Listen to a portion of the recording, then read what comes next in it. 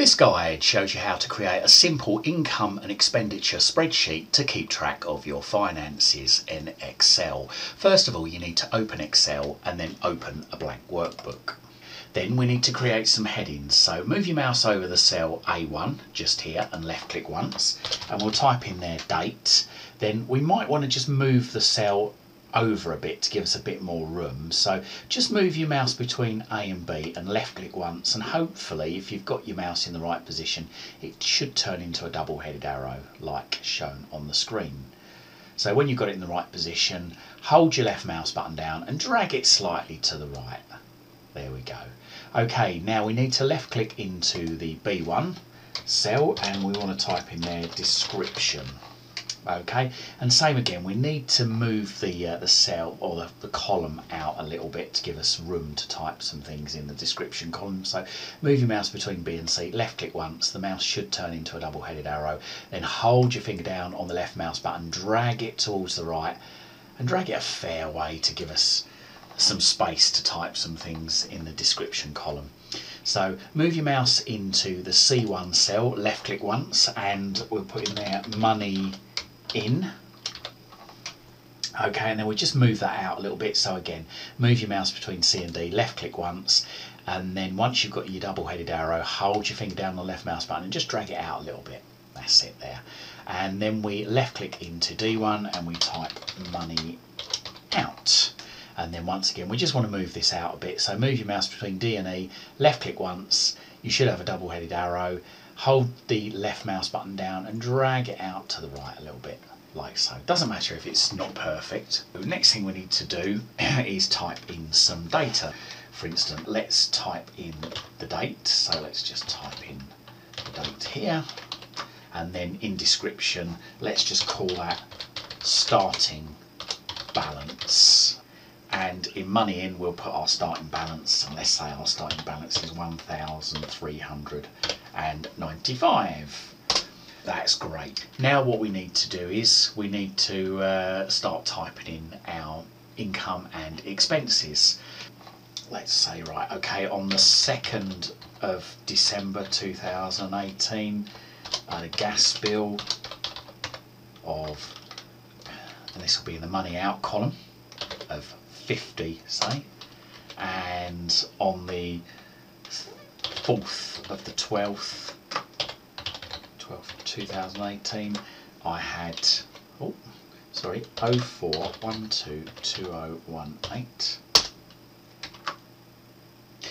and it wants to for some reason in this field actually put the actual date in, but it doesn't matter. Okay, we can sort that out in a second. Right, okay, so I got a water bill in, so water bill, and that was 35 in there. And then perhaps on the 5th of December I got paid. That would be money in, so say I got paid 1,200. Now what we need to do now is we need to create some total fields at the bottom here. So I'm just going to type in the left here in cell A7 total, and we're going to type a formula into this which will basically add up everything that's in this column here. Follow this formula. We left click once into the cell C7, and we type equals, and in capitals the word sum, then open brackets, and we type indirect, open bracket again, speech mark, and it's column C, and we're starting at 2, so we type C2 colon C, and those are capitals. Speech marks, the and sign, and then row in capitals, open bracket, close bracket, -1, close bracket, close bracket. So there you go, that's the formula we need to put in.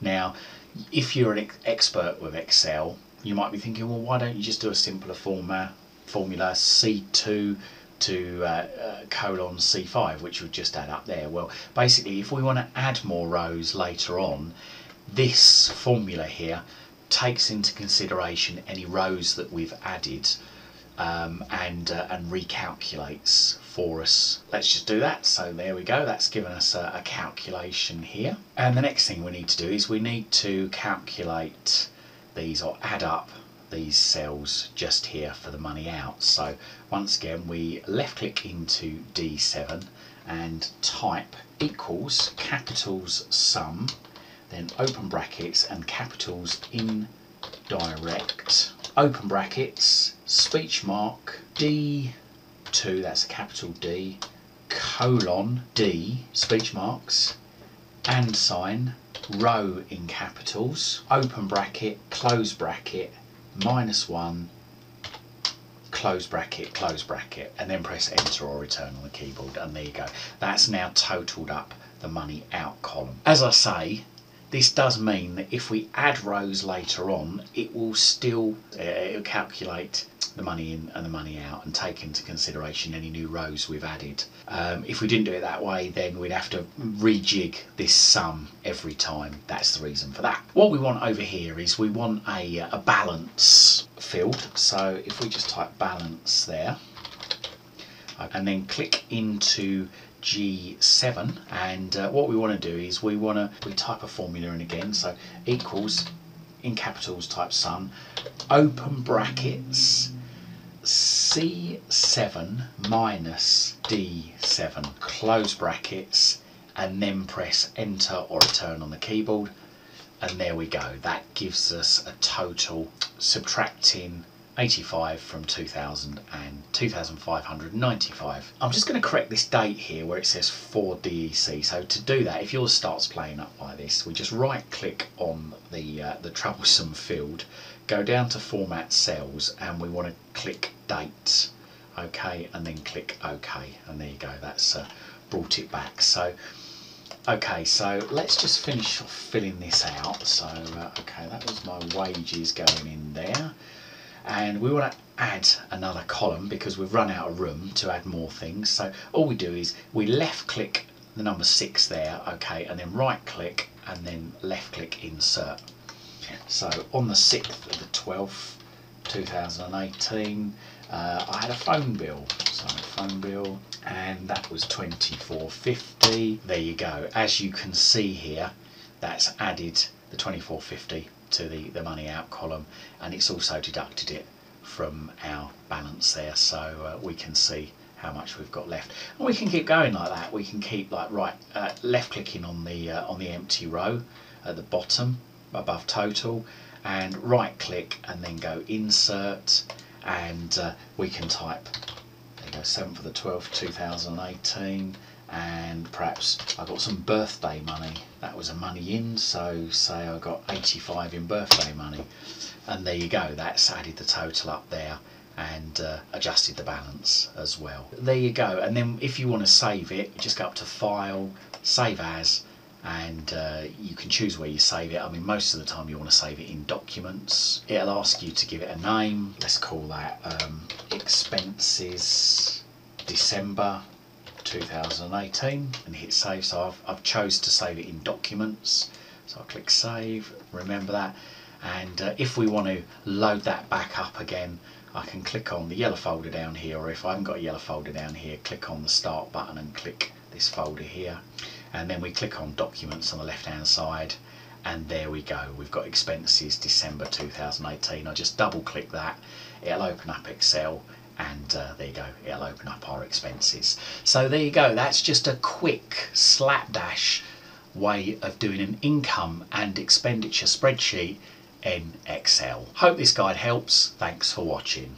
Don't forget to check out my other videos in my YouTube channel. Just Google Chris Waite YouTube. And don't forget to like and subscribe to my YouTube channel. Thank you for your support.